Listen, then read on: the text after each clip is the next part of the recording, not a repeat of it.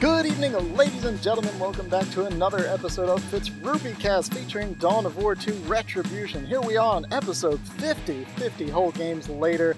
And tonight I've got a special guest with me, a recent friend and fellow caster, all the way from California, Mr.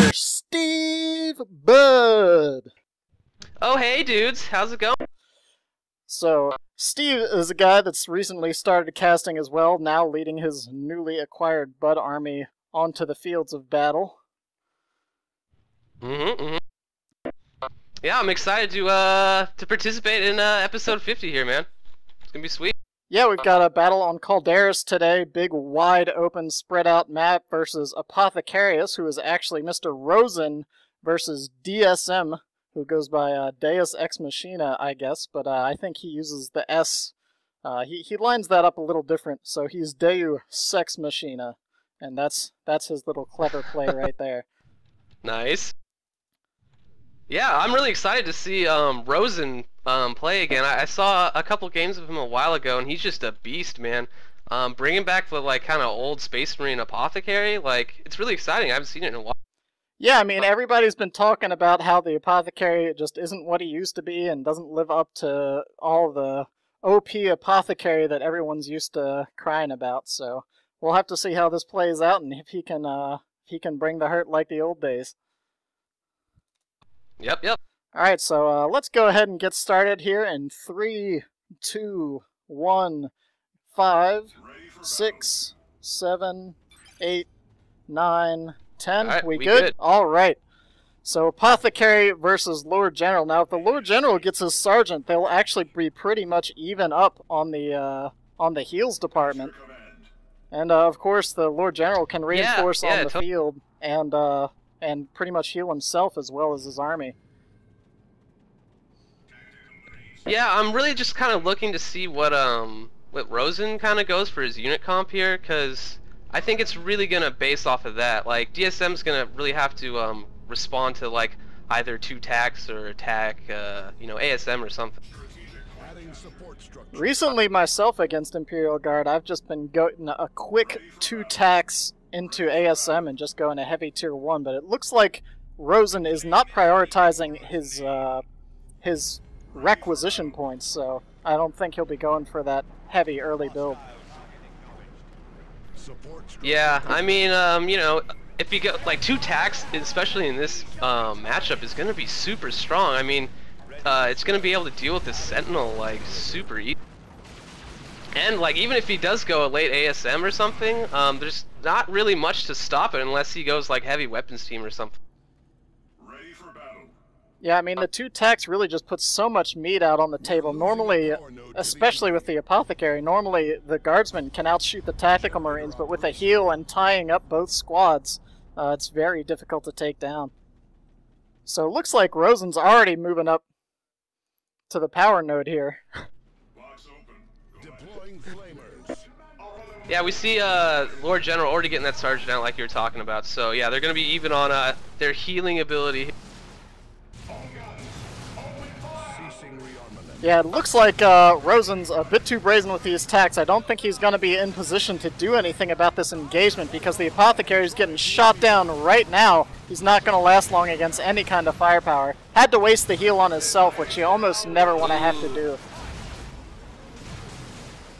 Yeah, I would have almost recommended him to do it on the tacks and kind of just hide out behind that cover, because those guardsmen wouldn't have been able to really push that Apothecary off. Oh man, and one tack goes down as he was. Already, which is, I mean, that's really what you got to do is just minimize tack losses, because you have to kill so many guardsmen to even make it remotely close to an even wreck loss on that. Ooh, and Rosen actually is kind of defying our expectations here. He's going the Devastator. Oh yeah, we were talking. So I mean, it's definitely gonna be effective. But I don't know. I think I still would have liked to see at least double tacks, maybe double tacks Dev.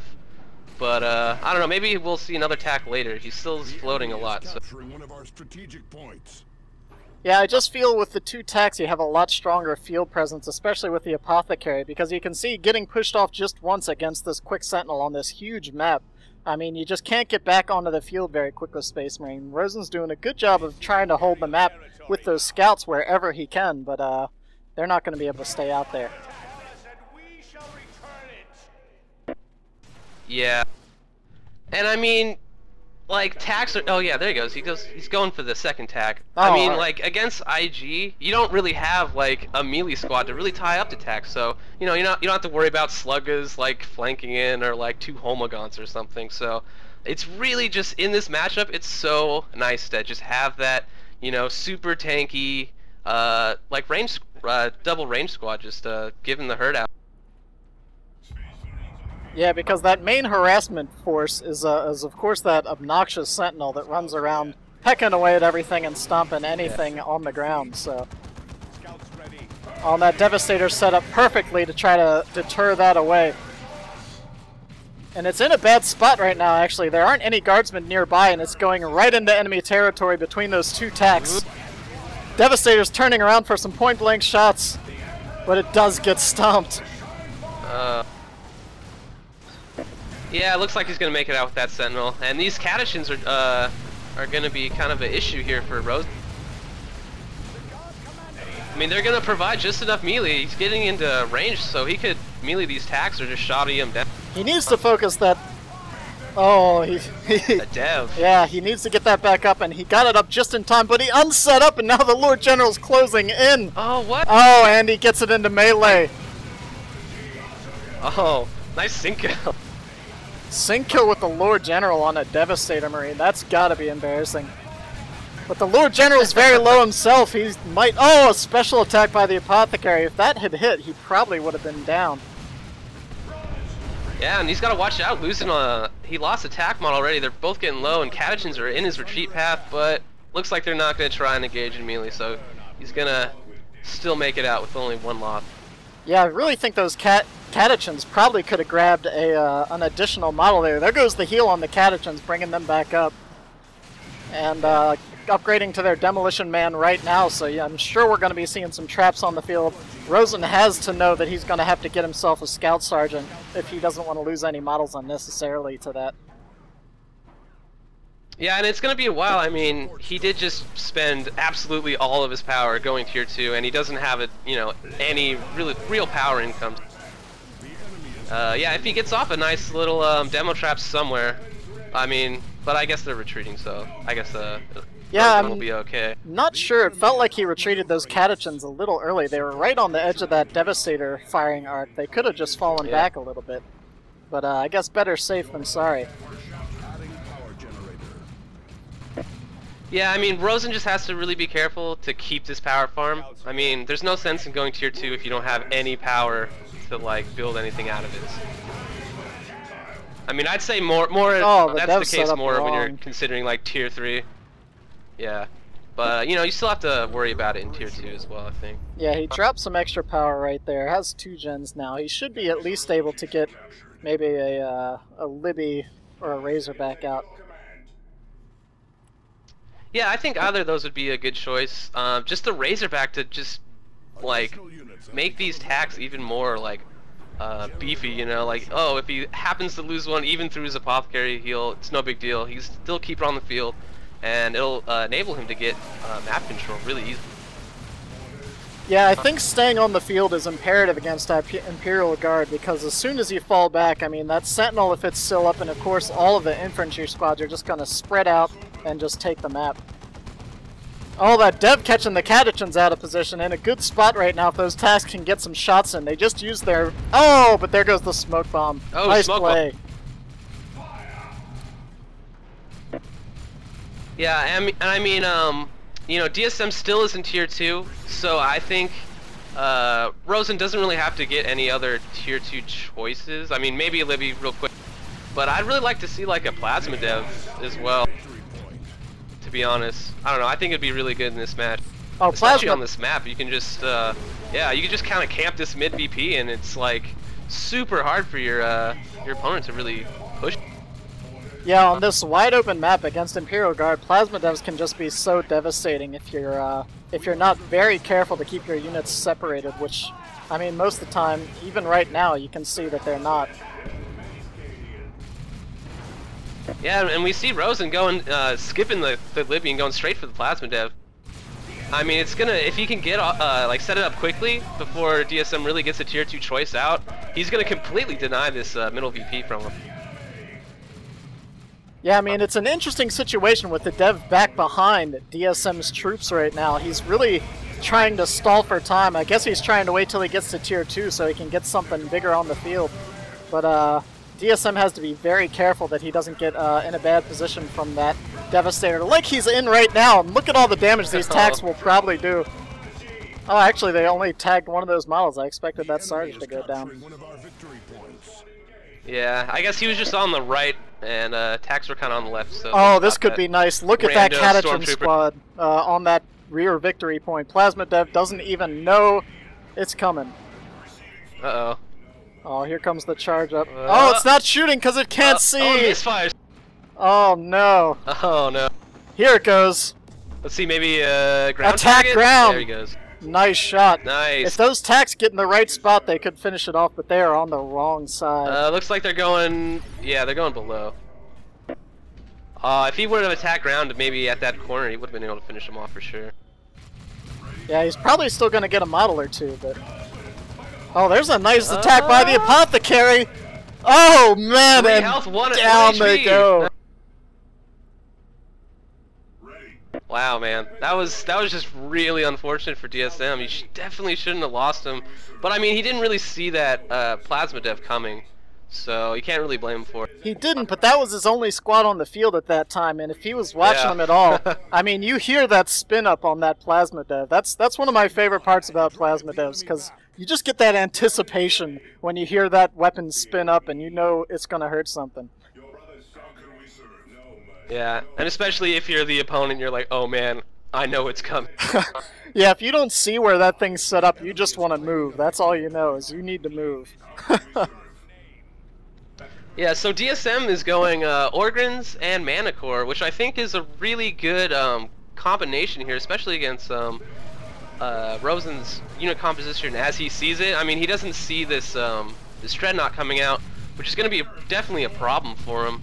But yeah, I still think Organs and Manicore is going to be good until he has to really fight that Dread.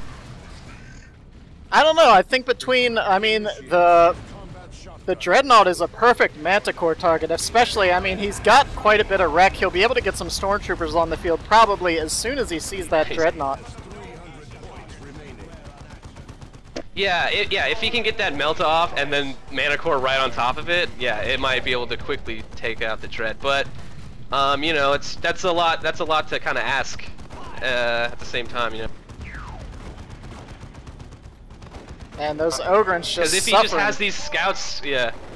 If he has these scouts just get the Sergeant and kind of just camp around that Dreadnought, then he'll be able to really avoid those Stormtroopers. So it really depends on if DSM keeps the Stormtroopers a secret, but it looks like he's going Heavy Weapon Squad instead. That's probably a safer bet, all things considered. You're going to need that las cannon, slow that Dread down, and I mean, even with that kind of slow, that'll still be a dead-on easy shot for that Manicore. Not to mention the damage the Ogrins themselves will do. Yeah, it's not so much of a kind of way to kill the Dreadnought, more of the just like deny it from really being so aggressive, which I think is a good call.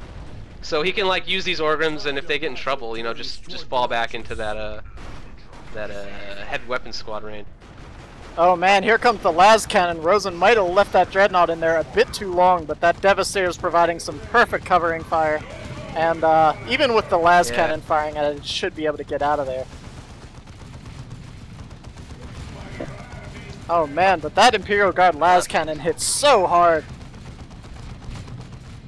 Yeah, we got a health pack on those Organs, so I don't know, we might see him just charging straight at those devs. Or not.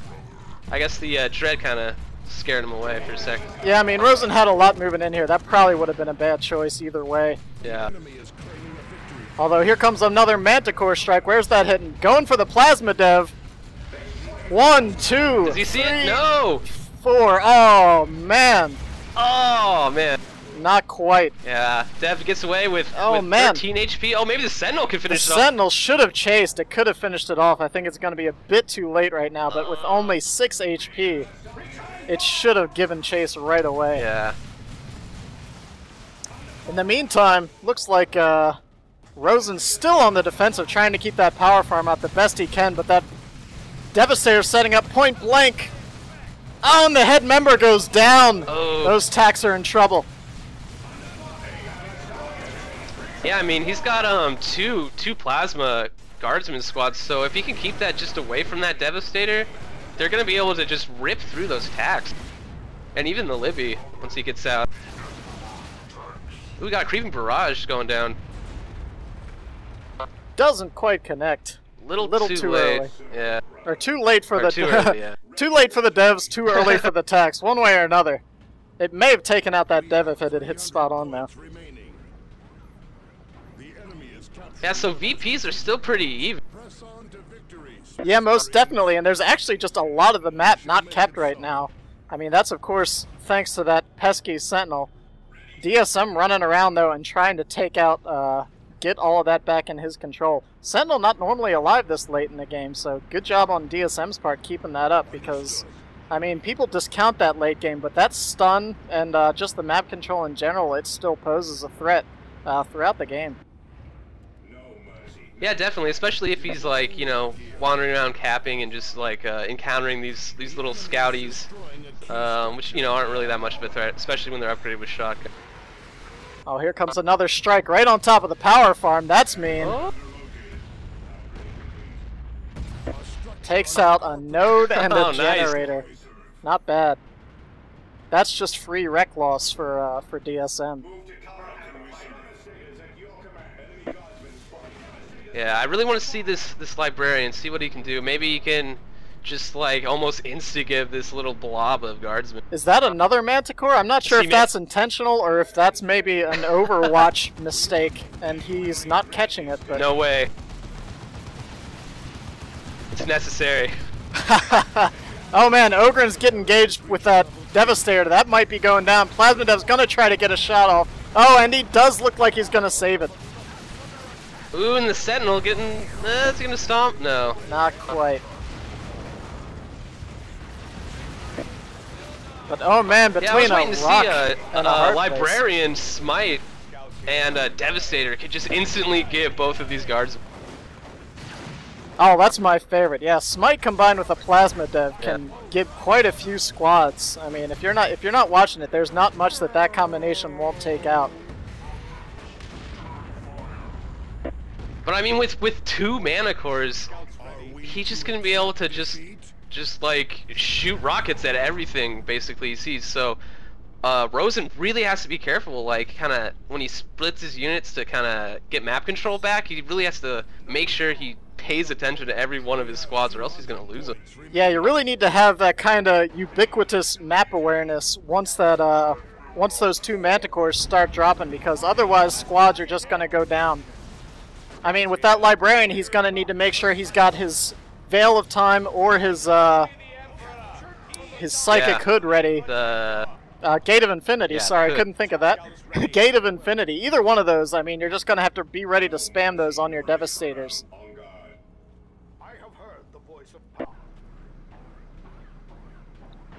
So look at those two shiny Manticores just hanging around in the back, ready to go to action.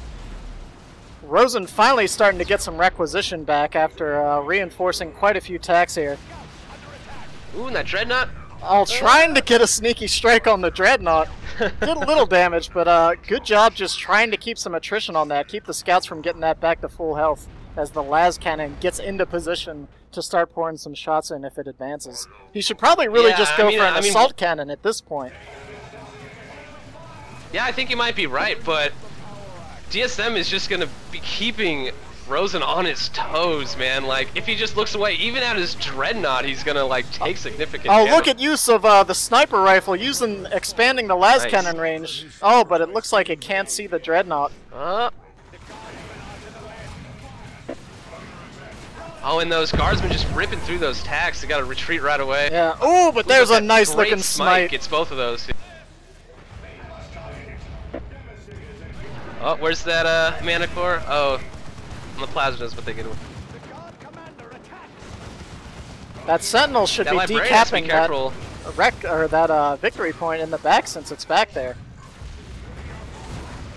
Yeah, I think he's gonna do that. Yeah. Oh, there it goes. The librarian, yeah, he's in those Orgrins. He's gotta. Yeah, it looks like he's gonna get away. Yeah, that was cutting it a little close though. If those Ogrins had gotten any sort of knockdown or anything, that would have been it. Although the Dread's in a very precarious position right now. I don't know if it still has its Emperor's Fist. Oh, good micro by DSM to dodge it.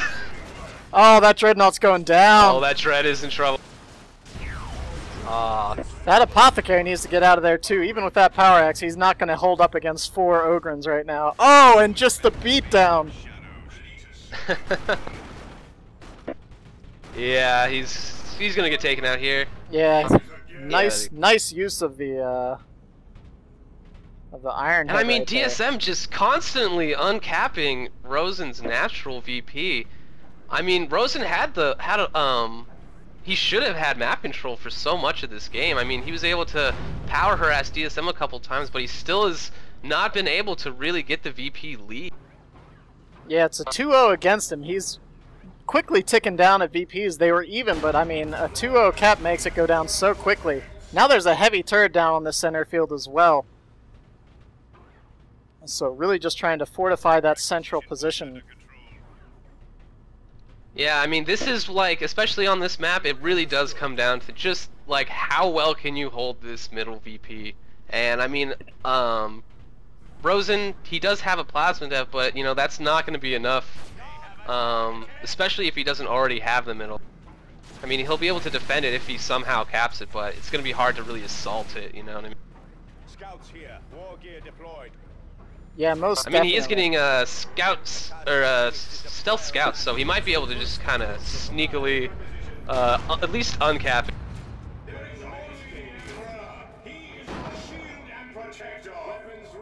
Yeah, I mean, we're not going to see anything big from Rosen right now. I mean, he's just barely starting to get some time to head into Tier 3. He hasn't had a full power farm up the entire game after that initial Manticore strike. Yeah, I mean, I don't know if I would really recommend going Tier 3, to be honest. I don't know, because, I mean, he's so low on VPs, he can't really afford to kind of keep this 2-cap going. But I mean, I don't know, DSM's 2 mana cores, I was going to say maybe if he gets like another Devastator, but it's not really going to help him that much. Angels of Death getting popped. I'm not sure if that's going to help long enough right here. Those tacks are in a lot of trouble, and oh man, looks like they're going to get out of there, but he does take down that heavy turret finally. The heavy turret. Although the Manticore almost takes out the Plasma Devastator in return. So, excellent defensive play right now from DSM. Rosen's trying his damnedest to get out there, and he's probably really only got time for maybe one more push here after that next Dread pushes the line here.